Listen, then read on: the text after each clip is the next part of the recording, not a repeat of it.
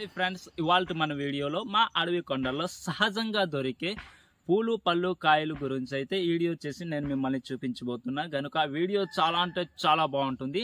నేచురల్గా ఉండే పూలు పళ్ళు కాయలు అనమాట. అది ఎక్కడ ఉంటాయంటే ఎంతో కొన్ని అడవి కొండల్లోకి ఎక్కి రాళ్ళెక్కి అడవి దట్టమైన అడవిలోకి వెళ్ళి కొన్ని ప్రకృతి ద్వారా సహజంగా న్యాచురల్గా ఉండే వాటన్నిటిని పూలు పళ్ళు కాయలను అనేది వీడియో చేసి నేను మిమ్మల్ని చూపించబోతున్నా.